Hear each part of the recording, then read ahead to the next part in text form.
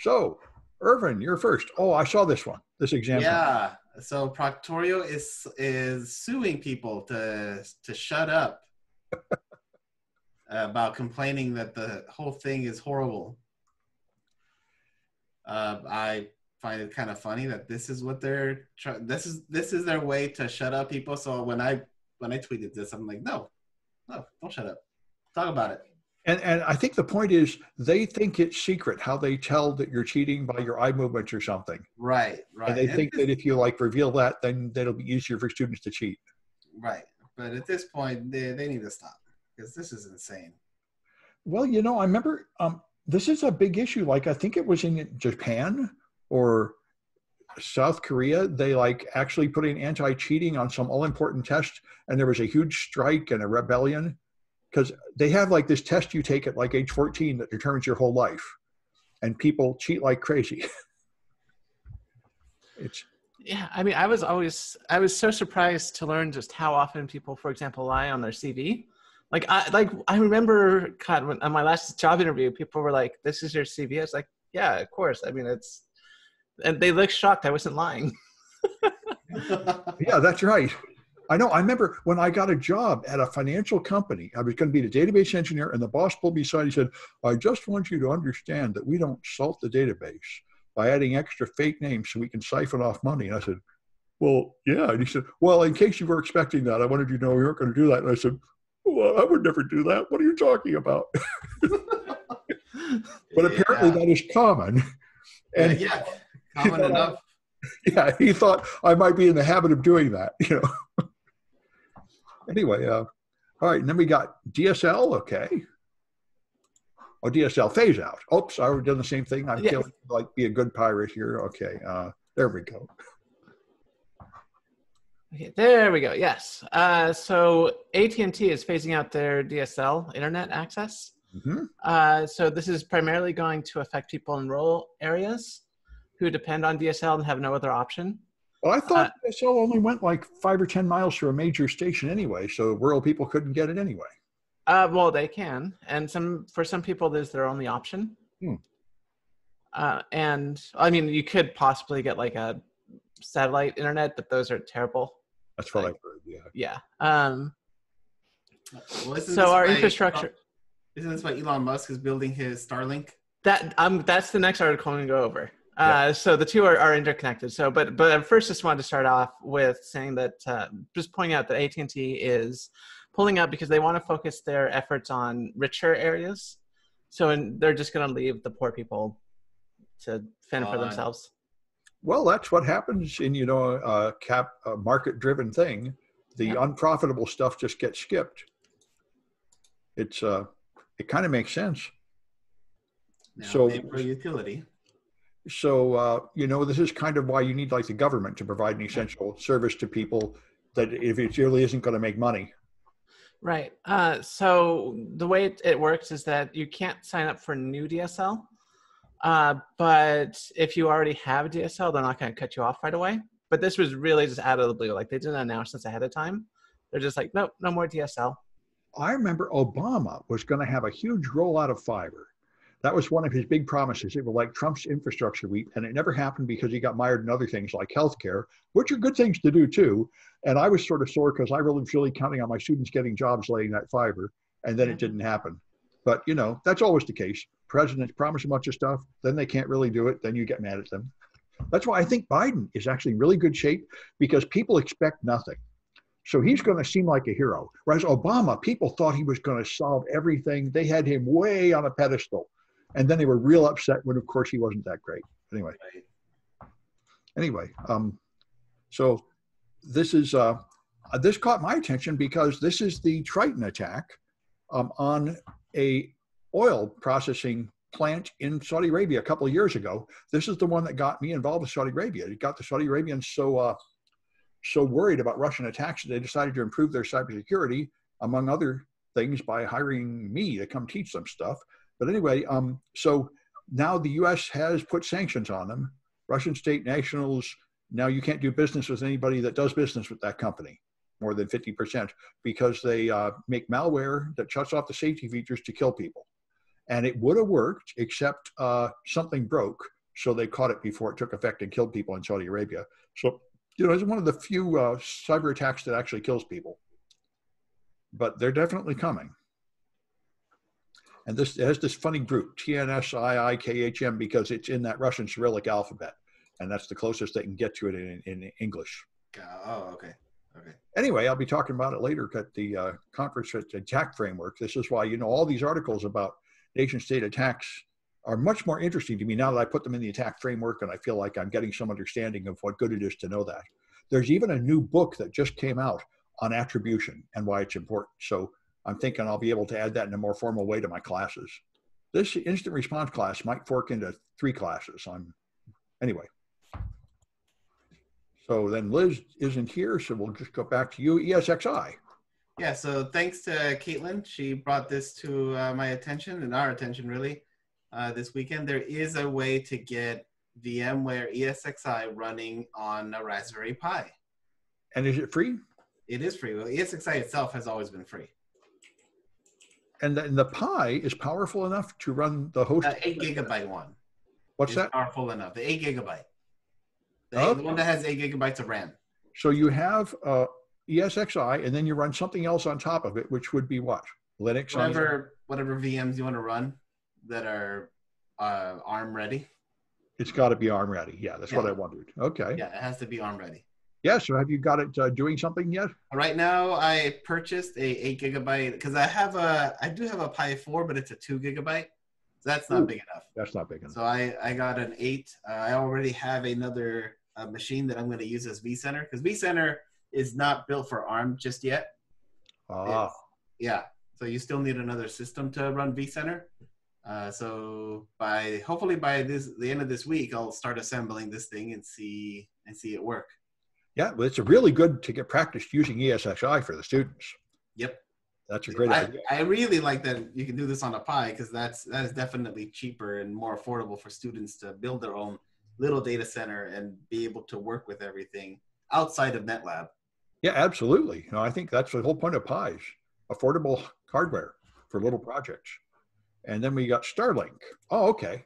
Yep. So as AT&T abandons the rural customers, Elon Musk is apparently stepping up with their Starlink program. And so people that don't know what Starlink is basically every 2 weeks. And as someone who's been doing a lot of space stuff, this is honestly like kind of annoying. Elon Musk has been firing up about 60 new satellites. Really? And these are low Earth orbit satellites. There's several thousand up currently, and more coming. And they're designed to give internet access, but they're in low Earth orbit. So normally when you have a satellite internet connection, you connect to a geostationary satellite, just one. It's far away, so there's a lot of lag. You pay through the nose, and it's not a good experience, as we were just talking about. What Starlink does is they're sending up thousands and thousands in low Earth orbit. So it's sort of like GPS, only with thousands of satellites. So you'll always have coverage somewhere.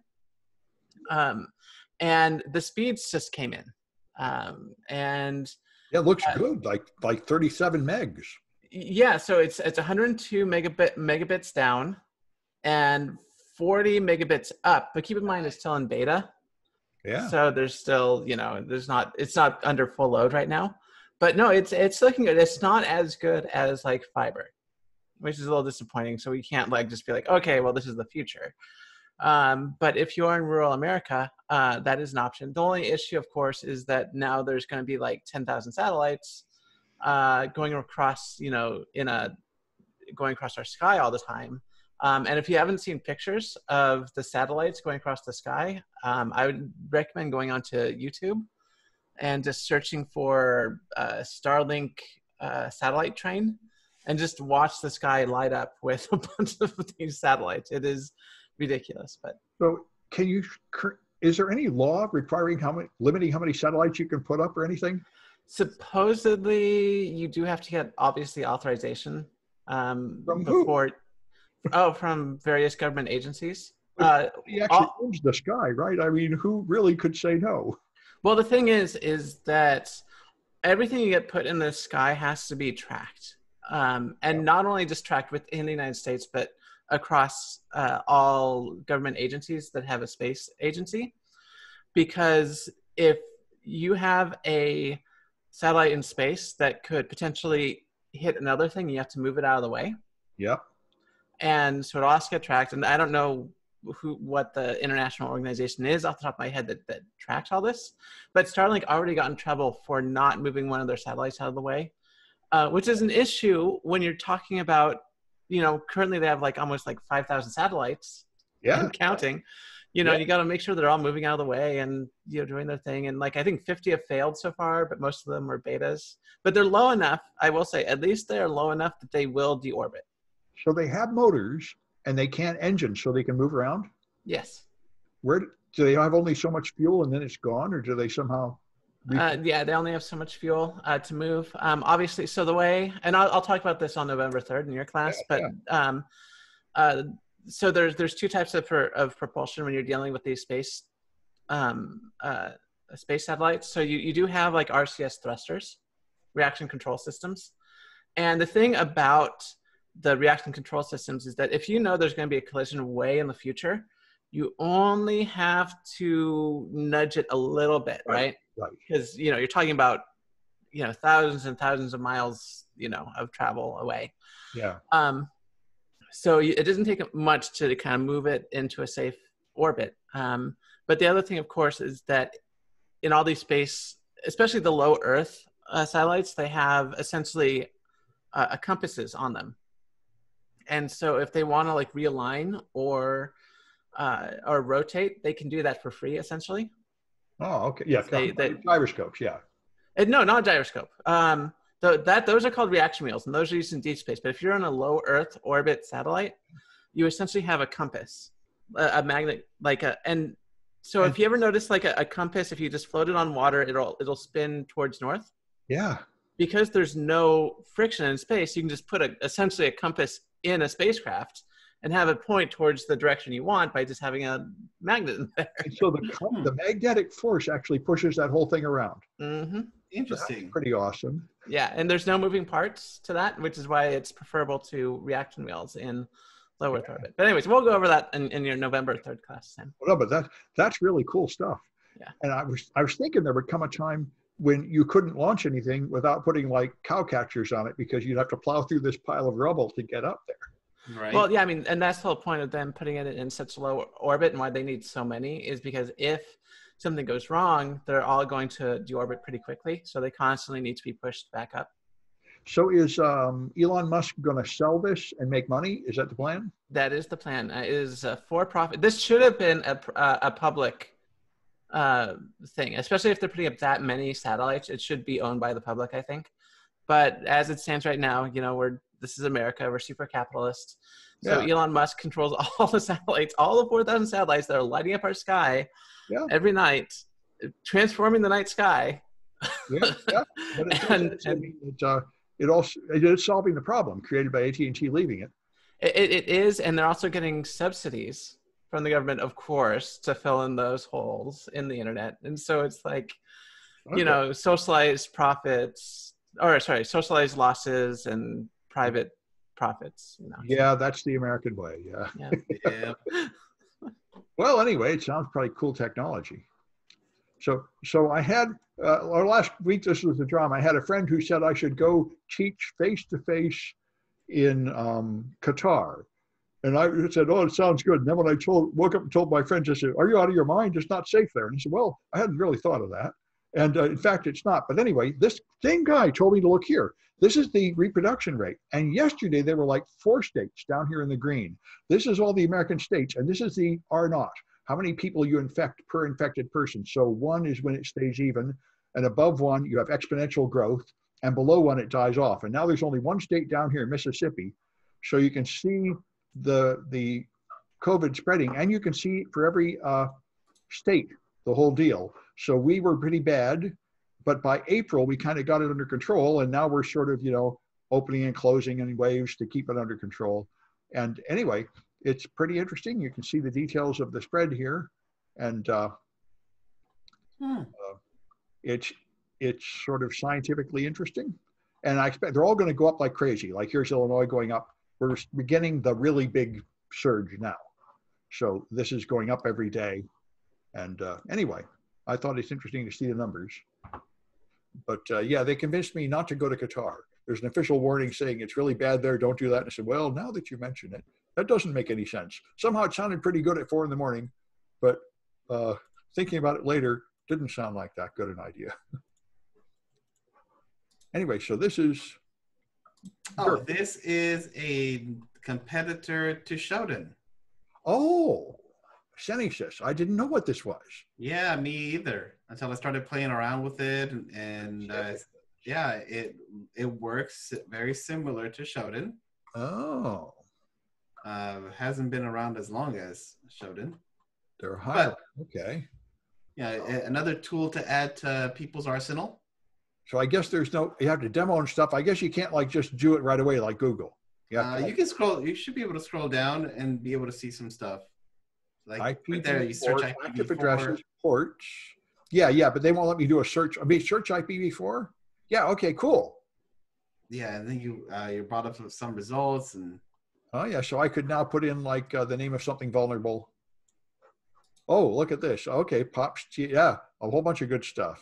Yeah. Oh yeah. Oh, that's cool. Well, I'm glad to see that. Neat. Just another tool to add. Oh yeah, it is. And then hydrogen fuel. Holy cow. Yeah. So I remember almost a decade ago, people were talking about what are we going to do with cars? Are we going to make them electric or add hydrogen fuel cells? And it turns out it looks like we're going with electric. Yeah. However, that's not really viable for airplanes because weight is an issue, of course. So you can't have these giant batteries like you can in a car. So it looks like there's a push to get airplanes using hydrogen instead of jet fuel, because currently airlines produce 3% of global carbon emissions, which is not obviously the majority. It's 97% comes from elsewhere, but it's still a sizable amount that we should be reducing. And so it looks like hydrogen is going to replace the current jet fuel that we use, but there's a lot of issues with one, getting the infrastructure up to date. Like hydrogen is supposedly very hard to transport, especially in the type that you would need to fly, and they're looking at like billions of dollars in order to make this happen. But this article is very interesting in figuring out because a lot of times I'll often hear people say, yeah, let's just throw up solar panels on roofs and just get rid of all the carbon emissions everywhere and just have windmills everywhere and it'll be great. But very, very often I don't hear people talk about the massive infrastructure requirements to make that stuff happen. And this article talks about that and why it'll take at least until 2035 to even get that in place. So yeah, I saw a good talk about this from a government level engineer, and he had a nice graph saying, look, I know you want to have renewable fuel, but here's the total amount of fuel we need, and the only possible source is fossil fuel that can make the quantity we need, unless you massively increase nuclear. And these other things, you really have to have a lot of energy. Right, you need a lot, and you need the infrastructure to support it. You can't just, replace it. You can't just like throw hydrogen in a jet engine and call it a day. Like you're done, Yeah, and how do you move the hydrogen? You need to chill it into a liquid, and then you need like cryogenic storage or something. So right. And this talks about how one of the things they'll have to do is create technology to transport hydrogen on the same trains that they would normally send jet fuel. Yep.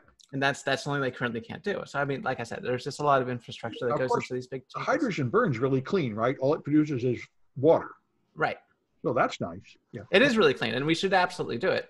Yeah. It's going to cost 320 billion. Yeah. Yeah.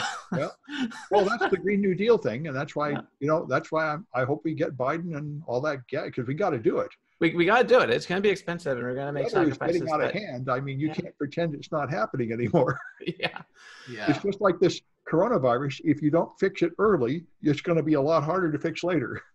Yeah. the science denialism has gotten so out of hand. You Yeah. know, it's one thing to be like, well, you know, they theorize that, you know, global warming, whatever is going to happen. But here it is, of course, you know, our state's on fire. Last night we were talking about the end of the world, and there's still people out there saying, well, you know, maybe not. I don't know. It's like, it's hitting everywhere. Yeah. It's hitting like all over the nation. I mean, that's why I think this is why I'm sort of hoping Trump will lose, because the virus is spreading too. And, you know, saying, oh, there's nothing to see here, is just getting harder and harder to believe, you know? Yeah. But I mean, there's still people just just hit in the face with all this evidence of, you know, the coronavirus is real. It is a threat. Yeah. And people are dying, and people are still like, it's a hoax. Yeah, I know. Well, I think what I heard is that Trump lost a lot of support when he got it. They say, hey, wait a minute. That's not right. Yeah. He gets it. That kind of fouls up that narrative. Yep. Anyway, well, I hope so. Anyway, and then, so Microsoft is on the privacy bandwagon again. This has always been their big thing. For the last 10 years, Microsoft loves to push privacy because they get to have the moral high ground. We're Microsoft. We don't spy on you like that nasty Google. You should go punish Google. So anyway, they have an angry, self-righteous blog where they have figured out that America doesn't have enough privacy protection because, of course, privacy protections would hurt Google and not them. So anyway, but, you know, they are correct, by the way, that America really lacks privacy protection. And a large number of people, if you survey them, say they're very nervous about what happens to the information on the internet. And we need better privacy protection. And it ultimately is responsible for all this fake news and everything. I mean, the fact that they can get all your demographic information and then use it to target you with careful misinformation to make you not vote, you know. So we'll see what comes of it. And Microsoft is the good guy in this battle, which is kind of a new and an unfamiliar place for them to have. Microsoft is good on the security community too, which is, you know, in the past 8 years they've reformed. They used to be the notorious laughingstock, and they reformed. And now they really try hard to be secure. So, you know. Because they need those government contracts. Yeah. Well, and also, I remember what got them was back in the days of like the early days of Windows XP, people were actually canceling their internet service and trying to switch to something else because Windows didn't work. It would just get totally infected, and you have alligators dancing on the screen and porn popping up. And they said, that's when Bill Gates said, all right, we have to start getting serious about security. This is getting out of hand. So anyway, that's the latest thing there. All right. Any more comments? No? I think we should go over Liz's articles. Well, maybe we should. I don't know much about it. Oh, Among Us. You should tell us about Among Us. Hello. Hey! Oh, good. We're right here. Just in time. We were. Yeah, I got caught in a cloud of toxic Superfund dust. Okay. Well, I'm glad you made it. You're just trying to figure out what to do about your articles. So tell us about your articles. Yeah, so I heard all the cool kids are playing this game called Among Us. I've heard that too. And in what seems to be the new MO, just like happened with Minecraft, it's after AOC played and everybody was like, oh, AOC is a real human who plays video games. Yep. Within like a week or two, the game got attacked and flooded by Trump spam bots. Oh, yeah, I see. Trump 2020. Well, there you go. Just for the record, I had nothing to do with this. So did they figure out what happened? I mean, do they have an insecure API or something? Yes, they do have an insecure API. Yes, and they're aware of it, and they're trying to make sure that everything's okay. Now, you know, Kaitlyn, when you said, I didn't do it, and then your next, you know, I believe you just based on content alone, but when your next sentence is, they do have an insecure API, it just, you know, makes a person wonder. Yeah, the first thing I did when I played Among Us was like, I was like, this is a flash game, pretty much. And then I started capturing packets and looking how it worked. And yeah. Of course, that's often more fun than the actual game. Yeah. Is hacking the game. All right, and then Chrome. All right. Oh, Chrome does not erase the data. No, only for, it's interesting, they actually have exceptions for Google and YouTube. And they didn't really tell people, they just left that in there, which is great because just allows Google to keep collecting data on you and tracking you as you move about the internet.